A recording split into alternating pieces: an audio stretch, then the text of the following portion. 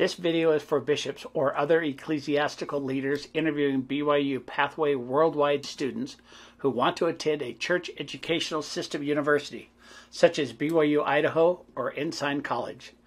These students may be either members of the Church of Jesus Christ of Latter-day Saints or members of other faiths. Ecclesiastical leaders interviewing members of the church should include bishops, branch presidents, mission presidents, or historical site presidents who will carry out the first interview. The second interview will be done by a member of the student's stake or district presidency. For members of another faith, first interviews may be done by bishops, branch presidents, or leaders of their own faith. Their second interviews will be done by the chaplain of the church-sponsored university that they will be attending. Step 1.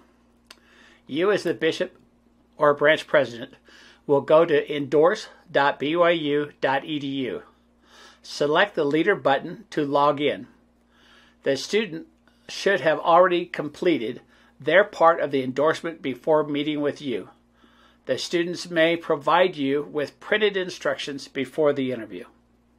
Use your church username and password to sign in.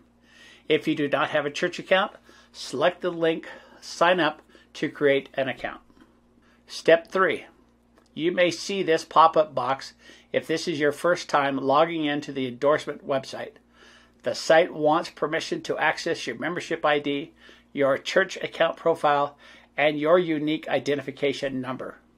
Check the Save Consent box, then click Allow. Step 4. On the next page, there are 3 tabs. New applicants. These are students applying to a church school such as BYU Idaho or Ensign College for the first time, who are waiting for an endorsement. Continuing students. These are current church school students who are waiting for an endorsement. Completed. A list of endorsements that you have already completed. Your students will be in the New Applicants tab. If your student is not in the New Applicant tab, it may be because the student chose Continuing Student by mistake. You can check by clicking the Continuing Students tab. A new student who is listed there needs to start the endorsement over. Ask him or her to cancel the endorsement request and begin again as a new applicant. 2. The student chose the incorrect ward, branch, or stake, district. He or she should go back to the application to choose the correct location. Students can go to the website shown here if they need to find the correct ward and stake. Step 5. In the New Applicants tab, select your student's name. Next, ask the student to read the honor code and agree to live by it. You and the student will read and answer questions on the page. Check each question as the student agrees. You must check all 3 boxes to continue. Step 6. Scroll to the bottom of the page and select Yes, Endorse if your student meets the requirements.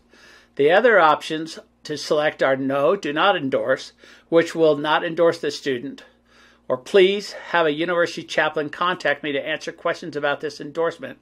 This can be used if a church leader has questions concerning the requirements for endorsement. After clicking on one of the choices, you will see a message that your choice has been recorded. Step 7. Click on the Completed tab to see a list of endorsements that you have completed. If you want to change your choice, you can make a different decision in this tab. Step 8. Students who are members of the church will need to contact a member of the stake or district presidency for their second interview.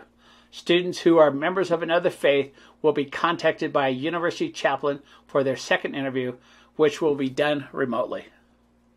Thank you very much for helping students to attend a church educational system university.